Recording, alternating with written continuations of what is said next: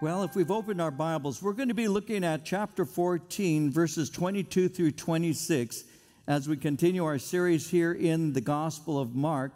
We're looking at the Last Supper. We're taking a closer look at the Last Supper. And so, as is my normal way of teaching, I'm going to read to you from verse 22 to verse 26. I'm going to remind you, refresh your memory of a few things that are taking place, and then pick up at verse 26 and move us, verse 22 and move us into verse 26. So beginning at verse 22, Mark chapter 14, reading to verse 26, Mark writes, "Then the disciples looked at one another." I'm looking at John. I had to do not this John, I don't want to do that too much.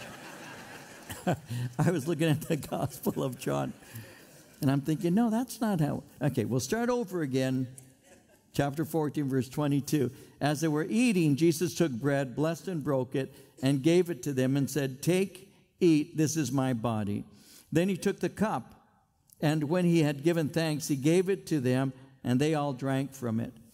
And he said to them, 'This is my blood of the new covenant, which is shed for many. Assuredly, I say to you, I will no longer drink of the fruit of the vine until that day when I drink it new in the kingdom of God.' And when they had sung a hymn, they went out to the Mount of Olives." And so, as mentioned, I'm going to give you a little bit of a review. That way we're together on the same page as we move into the verses before us. We know that Jesus had just spoken to his disciples, and he had said to them, "One of you will betray me." Now that had caused his men to ask among themselves, who could do such a thing? Luke tells us in his gospel, chapter 22, verse 23, that they began to question among themselves which of them it might be who would do this. You see, his words had torn into their hearts. It had caused them to introspect. It caused them to look within themselves, to question themselves. And one by one, each asked if it could have been them. They began to be sorrowful, the scripture says, to say to him one by one, "Is it I?" And another said, "Is it I?" Now Matthew gives more detail in chapter 26 of his gospel, verses 24 and 25. Jesus said there, "The Son of Man indeed goes just as it is written of him, but woe to that man by whom the Son of Man is betrayed. It would have been good for that man if he had not been born." Then Judas, who was betraying him, answered and said, "Rabbi, is it I?" He said to him, "You have said it." So when Judas asked if it was he, Jesus affirmed his self-condemnation. Now notice how Jesus didn't directly accuse him of being the betrayer. He affirmed that Judas had condemned himself. In Matthew's Gospel, chapter 12, verse 37, Jesus said, "By your words you'll be justified. By your words you will be condemned." So by his own words, he condemned himself. Now at the supper, Jesus had been asked to identify who this traitor is. It's found in John 13, verses 23 through 26. It says, "One of them, the disciple whom Jesus loved, was reclining next to him. Simon Peter motioned to this disciple and said, 'Ask him which one he means.' Leaning back against Jesus, he asked him, 'Lord, who is it?' Jesus answered, 'It is the one to whom I will give this piece of bread when I've dipped it in the dish.' And having dipped the bread, he gave it to Judas Iscariot, the son of Simon." So at that time, Jesus was presiding over the meal. He was giving each man his portion. So when John asked the question, Jesus was about to give a portion to Judas. Now, one commentator pointed out that this act was one of friendship and one of love.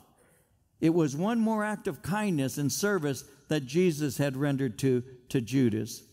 Now, to keep Judas from further participating in the supper, Jesus dismissed him. You see, Judas is now fully committed to the betrayal of Christ. In John 13:27, it says, "After the piece of bread, Satan entered him. Jesus said to him, 'What you do quickly.'" In John 13, verse 30, it says, "As soon as Judas had taken the bread, he went out, and it was night." So after Judas left, Jesus continued ministering to his men.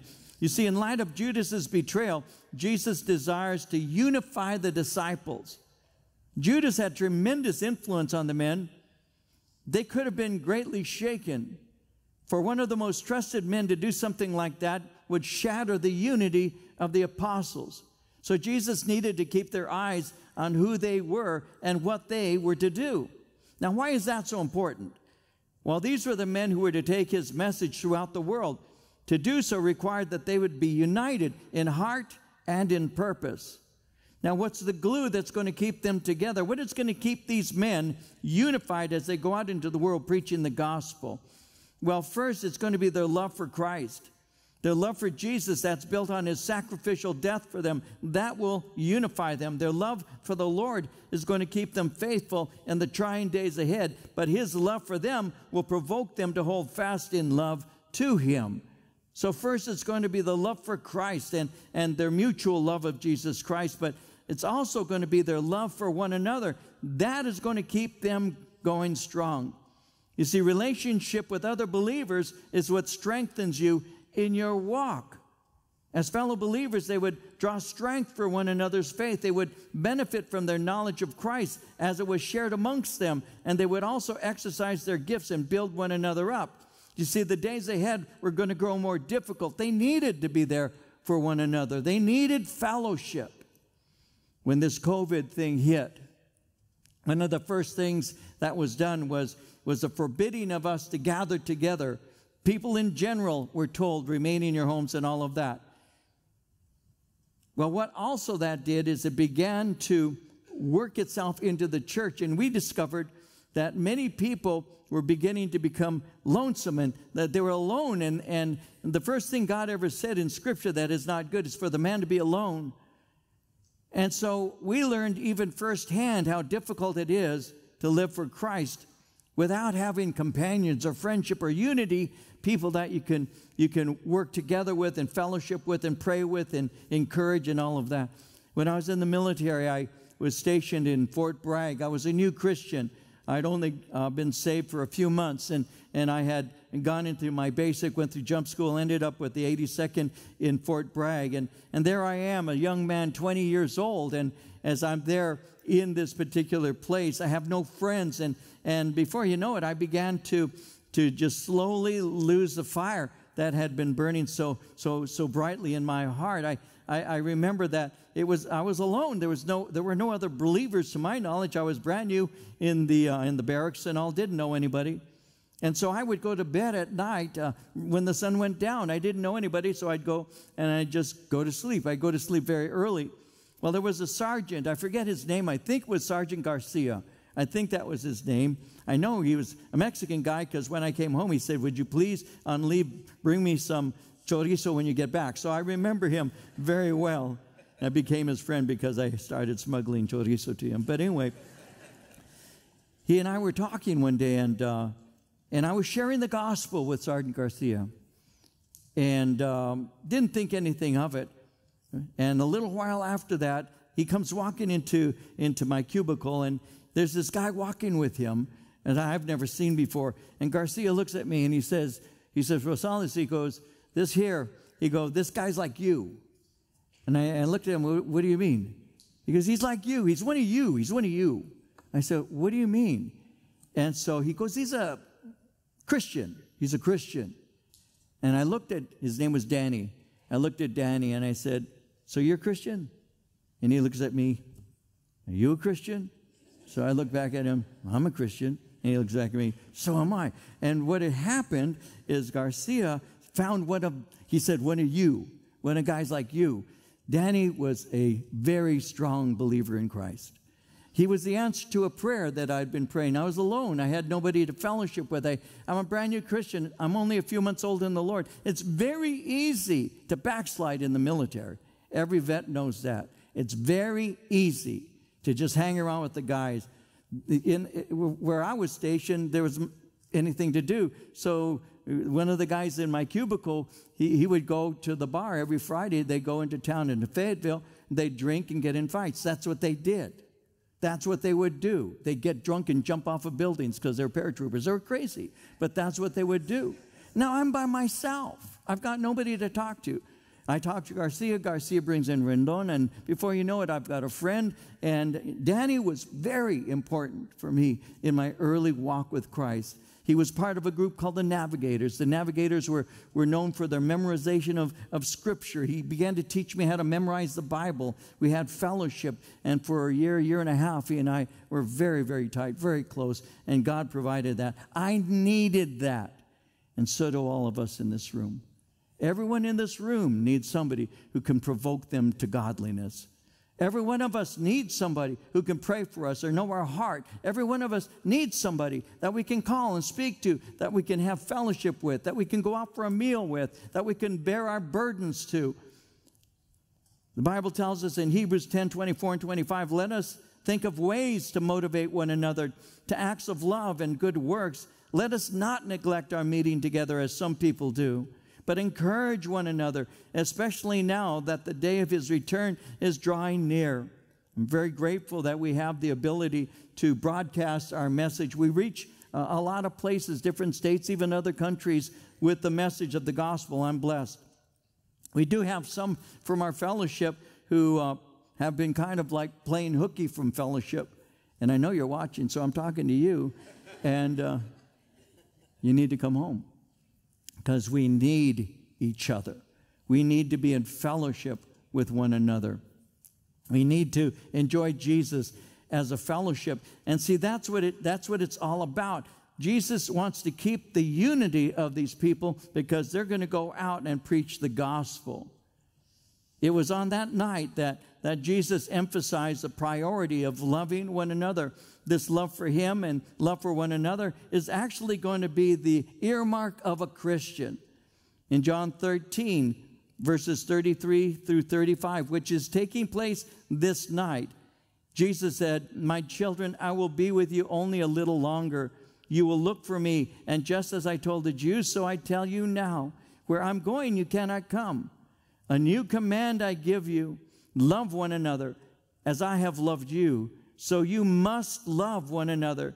By this, all men will know that you are my disciples, if you love one another. And so this is the night that this is taking place. He's commanding them to have fellowship, to have unity, and to have love for one another. Now notice in verse 22, it says, as they were eating, Jesus took bread, blessed and broke it, and gave it to them, and said, take, eat, this is my body. This is the last Passover ever held that God honors. This foreshadows Jesus. I mentioned to you out of 1 Corinthians chapter 5, verses 6 through 8, that the Apostle Paul said this. He said to the church, your boasting's not good. Don't you know that a little yeast works through the whole batch of dough? Get rid of the old yeast, that you may be a new batch without yeast, as you really are. For Christ, our Passover lamb, has been sacrificed. Therefore, let us keep the festival, not with the old yeast, the yeast of malice and wickedness, but with bread without yeast, the bread of sincerity and truth. As we've been going through Mark and sharing various things, I've mentioned to you that the Passover foreshadows the death of Christ. That's a picture, but the reality has come through Jesus. When Paul was writing to a church in Colossae, in Colossians chapter 2, verses 16 and 17, Paul said, therefore do not let anyone judge you by what you eat or drink, or with regard to a religious festival, a new moon celebration, or a Sabbath day. These, he said, are a shadow of the things that were to come. The reality, however, is found in Christ.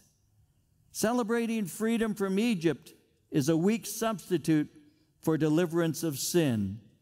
We do not look to a lamb in Egypt as our final symbol of redemption. We look to the Lamb of God dying as a substitute for us on the cross. Well, it says again, verse 22, as they were eating, Jesus took bread, blessed it, broke it, and gave it. Now, the Passover supper is still in progress. And now Jesus is instituting communion. And this may be the point where the roasted lamb is served. See, we're going to be having communion. I encourage you to be with us on Wednesday night. You're getting an insight into what takes place. Notice again in verse 22, he takes bread, he blessed it, he broke it, and then he gave it. He's instituting a new celebration. It's something that is replacing the old. In a few hours, he's going to completely fulfill the type of the sacrificial lamb. As the Lamb of God, he's going to die a bloody death on a cross.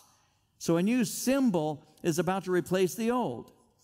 Jesus took bread, it says in verse 22. He blessed it, broke it, and gave it. Now, when it says he blessed it, the blessing is part of the Passover supper. You see, at this point in the Passover supper, there is an explanation of its purpose. Exodus 12, verses 24 through 27, when it's being inaugurated, these are the commands that were given concerning Passover. Obey these instructions as a lasting ordinance for you and your descendants. When you enter the land that the Lord will give you as he promised, observe this ceremony. And when your children ask you, what does this ceremony mean to you? Then tell them, it is a Passover sacrifice to the Lord, who passed over the houses of the Israelites in Egypt and spared our homes when he struck down the Egyptians. I want to emphasize something that was said in the command. When your children ask you, what does this ceremony mean to you? Then tell them. It would be the head of the home normally, the host of the supper, who would explain this. Most often it would have been the father. As a father, I have responsibility. I had responsibility and continue, even though my children are all adult children with children of their own. But I had and remain having the responsibility of explaining. When they ask, you tell them. It doesn't say, when they ask, then the mother tells them. The father would do that. Why? Because the responsibility of raising the kids in the faith of God fell on the father's shoulders. Unfortunately, sometimes that's not possible in a home because perhaps there's no father. But the reality of it and the way God designed it was for me as a husband and as a father to be the explainer of these things. And it's part of the ritual. What would take place, and it happens to this day, is there's a certain point in the Passover supper where the question is asked. What does this mean? And it's a father's responsibility to be able to say, these things happen in this way. And so I encourage all of us as men and all of us who are fathers, I encourage us to know the explanation, to not rely on somebody else to give the explanations of faith in my home. As a man, I have the responsibility of, quote unquote, being the priest of the home. I have the responsibility of leading devotions. I have the responsibility of making sure the children get up and get to church. I have those responsibilities. And so that's how it works best. So when the children ask, then you tell them. Now, Jesus is explaining this new ordinance. He first takes bread, he blesses, he breaks it, and he says, take and eat. This is my body. Now, let me speak the obvious. He is not speaking literally that this bread in his hand is changing into his physical body. That's obvious. He's holding that bread. He's saying that the bread is representing his body. But in what way? Well, the bread is unleavened. And that would represent separation from the decay of sin. It represented to the Jews a separation from idolatry and worldliness. You see, Jesus referred to himself in John 6:35 as the bread of life. Jesus is free of sin. He sacrificed himself for us. And this supper is to remind us of this for our lifetime. Luke 22:19 says that he took bread, he gave thanks, he broke it, gave it to them, saying, this is my body which is given for you. Do this in remembrance of me. Christianity is not simply a philosophy. Christianity is not us just performing religious rituals. Christianity is the complete assimilation of Jesus Christ into our lives.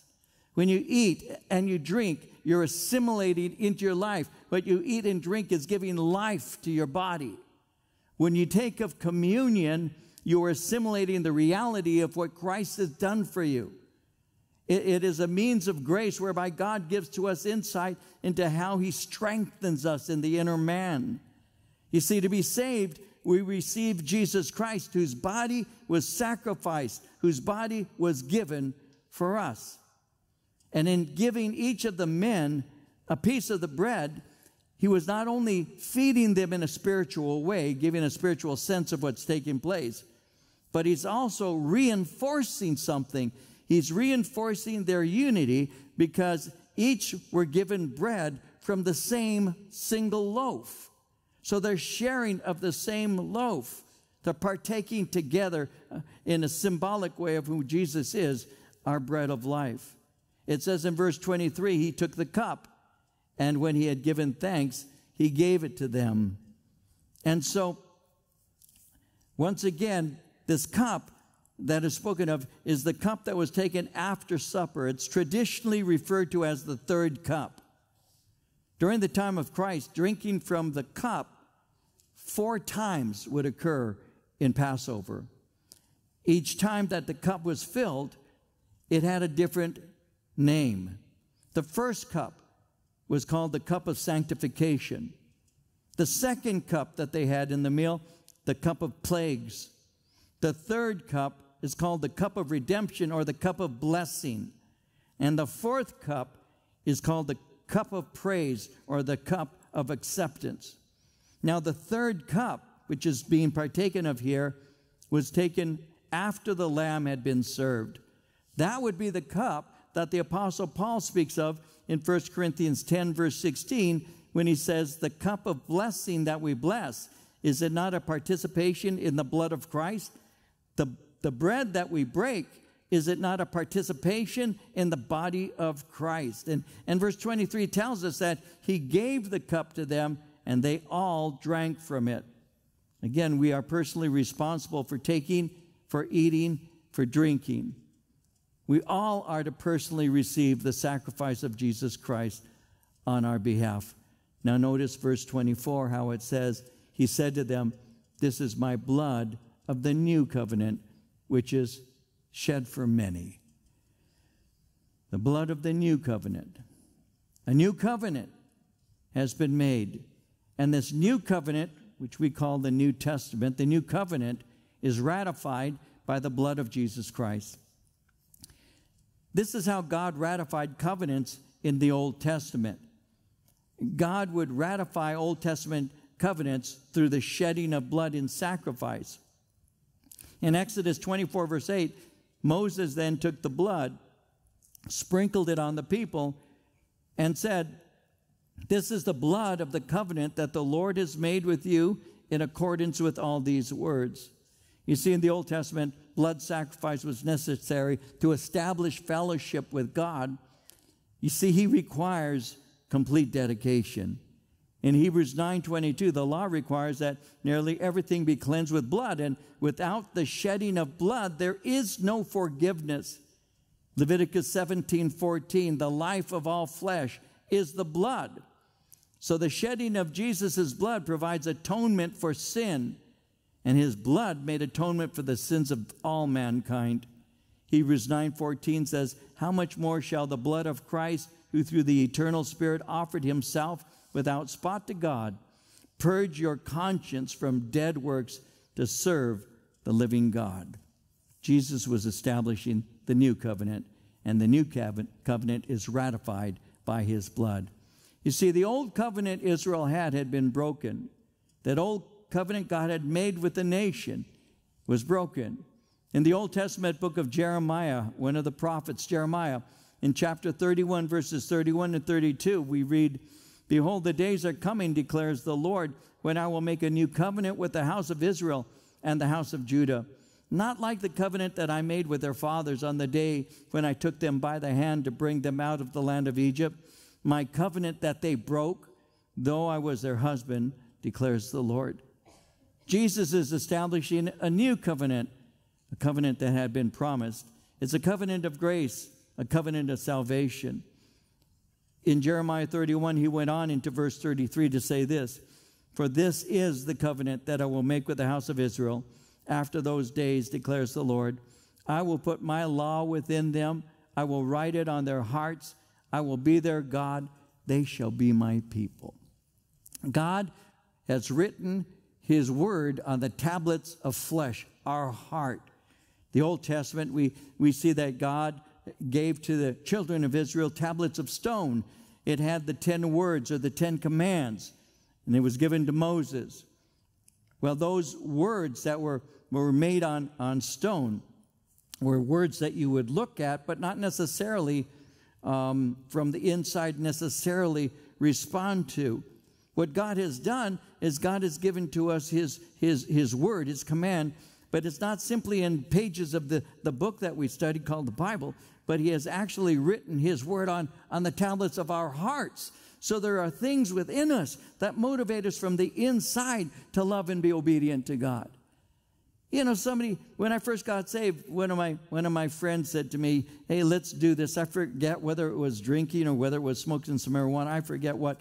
But he said to me this. He said, you want some? And he said, you want some of this? I said, no, I'm good.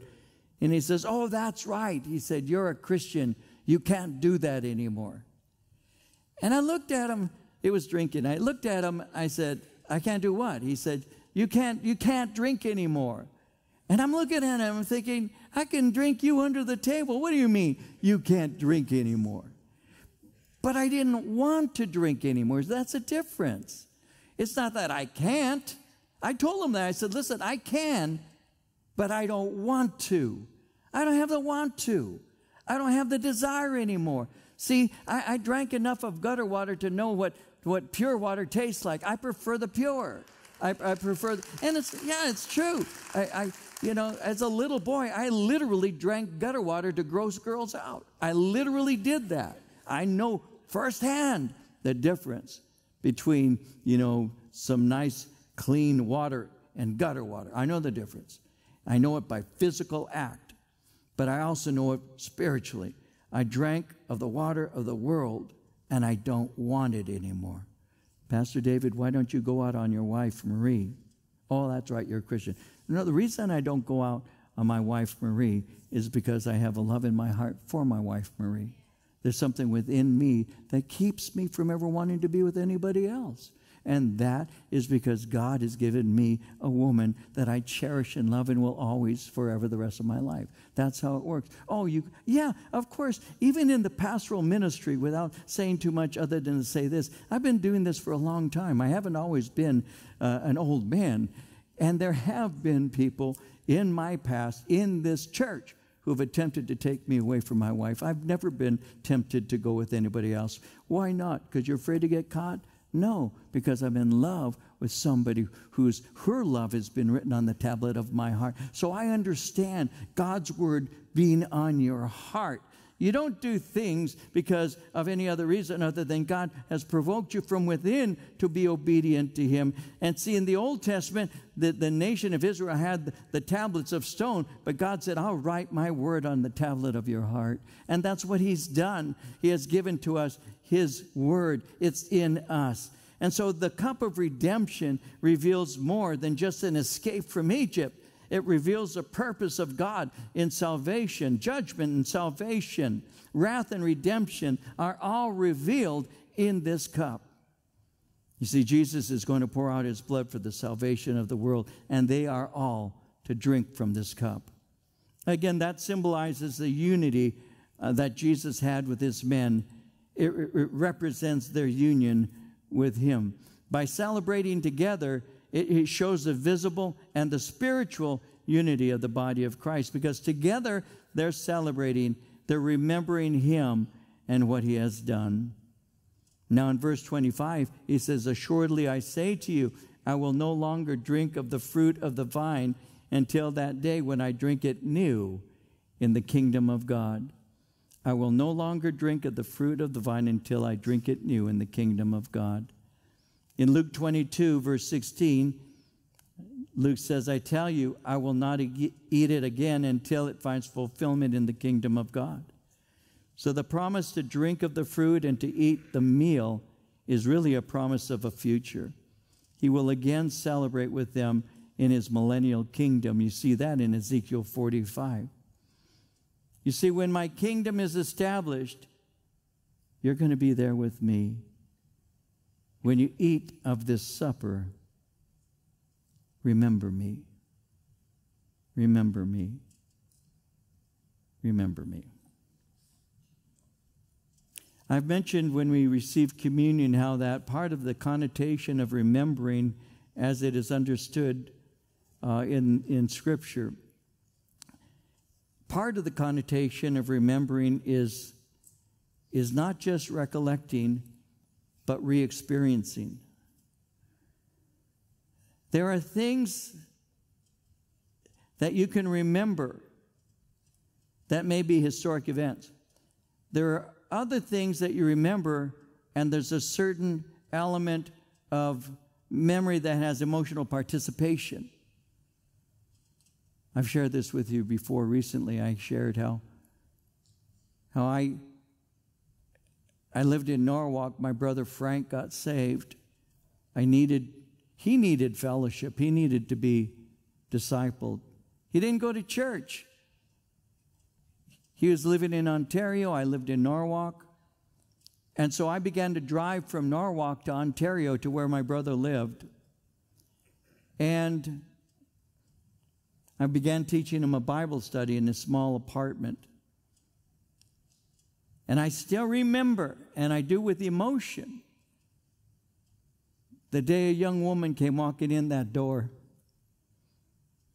in this teeny little room that only held a handful of people.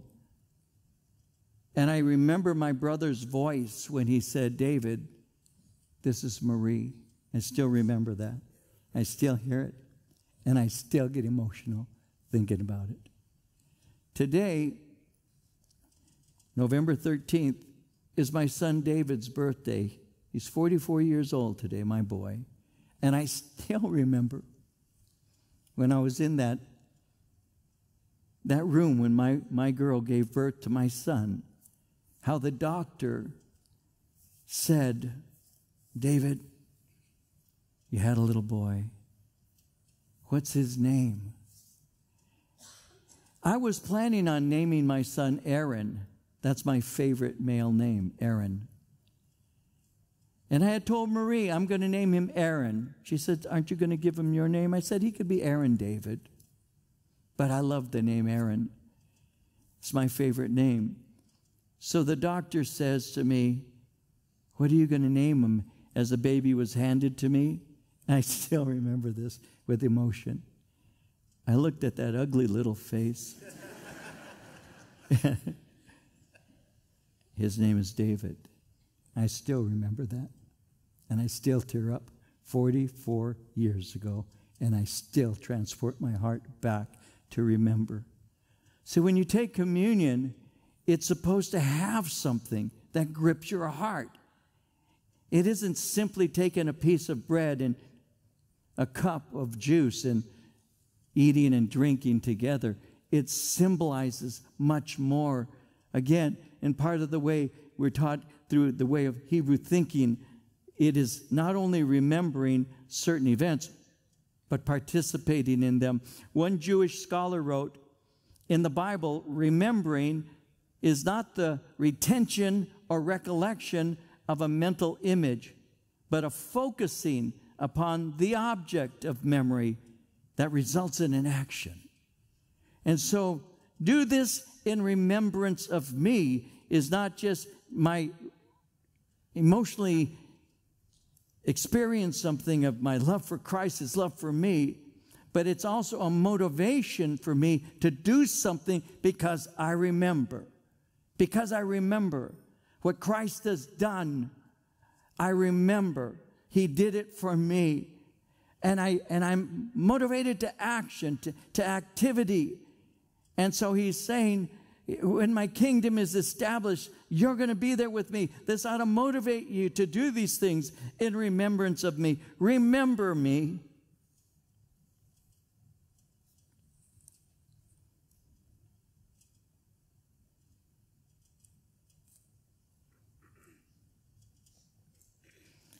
Sometimes we forget people too easily. Sometimes we just forget them.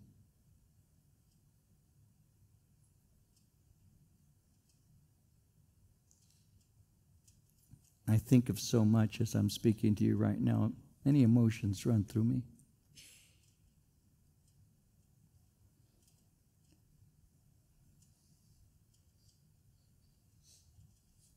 I have a very dear friend who's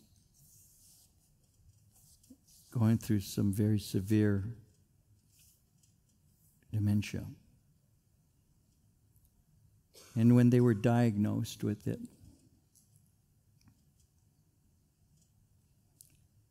they were sitting across the table from Marie and me, and with tears in their eyes, they said, I'm going to forget. I'm going to forget. And they have. And we've watched the severity of this. But I remember saying to them when they said, I'm going to forget you. I remember saying to them, but I'll never forget you.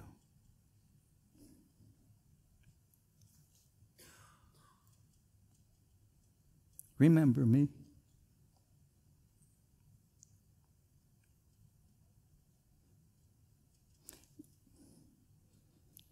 When you take the bread, when you take of the cup, remember me. And may that provoke you to serve, to give my word. I will drink it anew with you in the kingdom. You see, Jesus said in John 14, the same night when he's sharing of these things about betrayal, and the Apostle Peter and the others are wondering, who's it going to be? And in the same night, in John 14, hearing that there's going to be such a betrayal, Jesus could be saying, my words may trouble you. But remember, I'm coming again in John 14. Let not your heart be troubled. You believe in God. Believe also in me. In my Father's house are many mansions. If it were not so, I would have told you. I go to prepare a place for you. And if I go and prepare a place for you, I will come again, receive you unto myself, that where I am, there you may be also. Let not your heart be troubled. Don't be greatly concerned. I'm going to come for you. And until I come, be busy. Occupy until I come. And do so not because you're forced to. Do so not because, people have to do this to be good. Do this because you remember me. You remember my love. You remember my sacrifice. You remember what I've taught you. Remember everything and my promises. Do this in remembrance of me. Remember me. Because that'll motivate you. That'll strengthen you. That gives you hope. It gives you faith. It gives you the ability to perform those things that are so difficult sometimes. So difficult sometimes. Remember me. My Father's house are many mansions. My Father's house are many dwelling places. As I shared with you, in Israel, we go to a particular place that our guide pointed out and said, the way it works in Israel is you'd have the Father's house, and they would build sons' homes next to it, so it'd become a family, kind of a grouping of houses. And when Christ was speaking about, in my Father's house are many mansions, the word mansion there is a word that literally means places of abode or dwelling places. He's simply saying the family's going to be together. I'm going to come and take you to be with myself, and we're going to be together in our community as a family that loves one another. That's why we don't forsake the assembling of ourselves together as a manner of some is. That's why we don't, because we're family. And so as Jesus is saying this, he closes in verse 26 by simply saying, it says, when they had sung a hymn, they went out to the Mount of Olives. They were singing what would be called a psalm of praise. Commentators point out that it's very likely that they sang out of the Psalms, Psalm 113 to 118, which are called also the Psalms of Ascent. But they're songs of praise. And Psalm 118, for example, it says in verse 5 and 6, I called on the Lord in distress. The Lord answered me and set me in a broad place. The Lord is on my side. I will not fear. What can man do to me? Psalm 118, verse 8, it is better to trust in the Lord than to put confidence in man. Psalm 118, 13, I was pushed back and about to fall, but the Lord helped me. Psalm 118, 24, this is the day which the Lord has made. We will rejoice and be glad in it. As he's on his way to his betrayal, soon to be placed on a cross, they're singing songs of praise because God's work is about to be concluded. They're on their way to the Mount of Olives. They're making their way to a garden called Gethsemane, and he's preparing for the cross. And no longer are they the 12. They are now the 11, because Judas has made his way out to betray him. Our Father, we ask